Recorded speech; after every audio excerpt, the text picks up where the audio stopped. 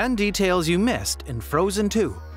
With its record-breaking box office gross and global earnings of $1.450 billion, Frozen 2 is the 10th highest-grossing animated movie of all time. As a work of art, it displays the depth of Disney's animation talents. An energetic and at times mournful score has been provided by the writers. Frozen 2 has a more complicated plot than the first film, but it still has some profound messages about love, acceptance, and the significance of one's history to one's present.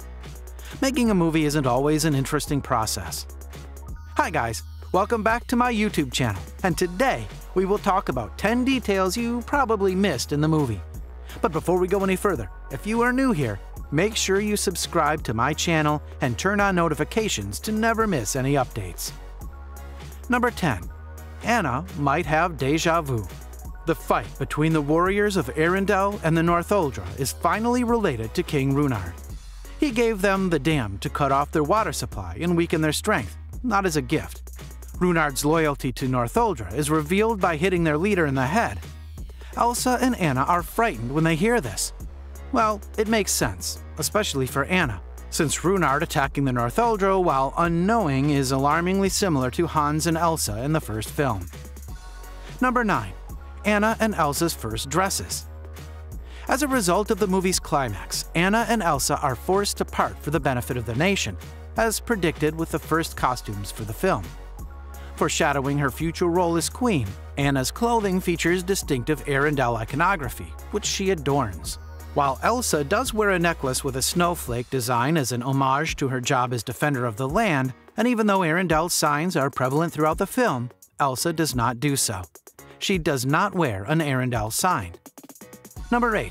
Let It Go, written in one day. Here it is important to note that the addictive music in the film is a big part of what makes it so entertaining. The lovely song in Summer by Olaf, Let It Go, is the most popular song in the world. Let It Go is a song that Elsa famously sings when she realizes she no longer has to keep her magical abilities hidden and simply wants to be free. Snowmen and an ice palace are built by her during the movie's performance. Furthermore, the most well-known song from Frozen was written in less than a day. Robert Lopez and Kristen Anderson Lopez, a husband and wife duo from Brooklyn, completed the demo in a single day after taking a walk in Prospect Park. They became so charmed with the music that they began dancing on picnic tables and chanting it loudly in celebration of Elsa's newly discovered freedom.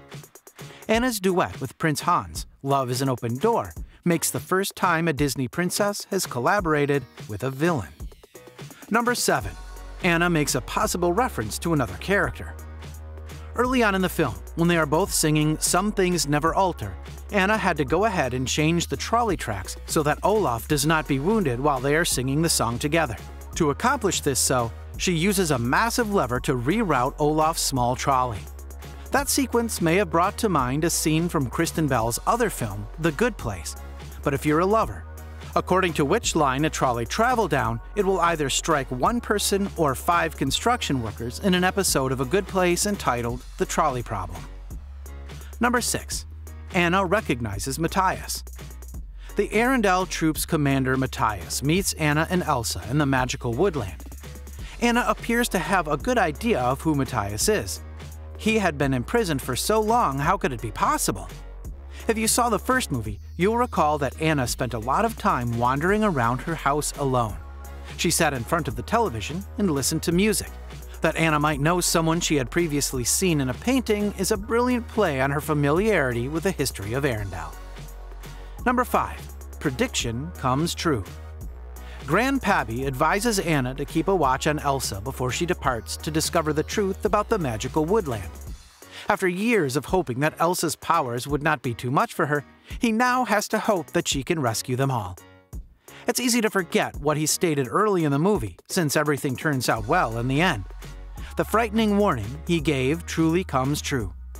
In her desire to discover the truth about her magical powers, Elsa went too far and was temporarily frozen to death. To rescue herself, she required Anna's aid since she was too impulsive and her magic wasn't strong enough.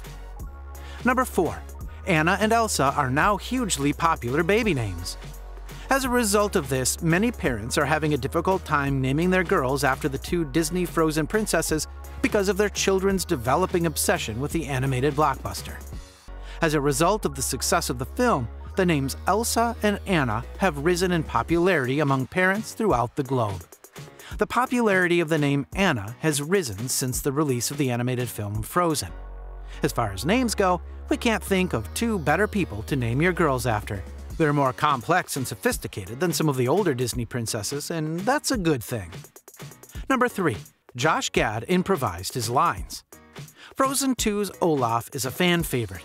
Olaf's cheeky humor and complete lack of awareness of what happens to snowmen in the summer helped him emerge as the film's much-needed comic relief. Did you know Gad improvised most of his lines in the movie? This is him goofing around Robin Williams style. Gad did this to make the producers laugh, but most of his ad-libs made it into the movie. Not only that, but during Olaf's infamous performance of In Summer, there is a cool crossover with Mary Poppins. Olaf is doing Bert's penguin dance with his hat and cane. Number 2. Elsa's Ice Palace is based on a real hotel. Planned and carried out, the Ice Palace was a lengthy undertaking. However, the hotel's design staff was able to get a trip to Canada to get some inspiration for Elsa's incredible mountainside ice home. A trip to a unique ice hotel in Quebec called the Hotel de Glace helped set the groundwork for Elsa's castle, which was based on this place. Business owners were not going to let this opportunity pass them by either. Their Frozen suite has a Disney-style bed suitable for a princess, replete with themed decorations from the movie. Number 1. Elsa's death may have killed the snow geese. During the Show Yourself scene, Elsa is frozen to death, and Olaf tragically starts to dissolve with Anna within the cave. Elsa's magic is bound to Olaf's life energy. Elsa's magic was tied to the snow geese and Marshmallow in the first Frozen. Thus, they were also murdered by the tethering. The return of Olaf did not happen until Elsa had recreated him. They are most likely dead, unless she wants to return to the North Mountain in the future. That's all for today's video, and thanks for watching it.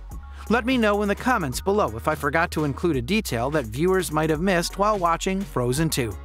And while you are here, click to watch one of these 2 videos appearing on your screen right now. I'll see you there. Take care and stay tuned.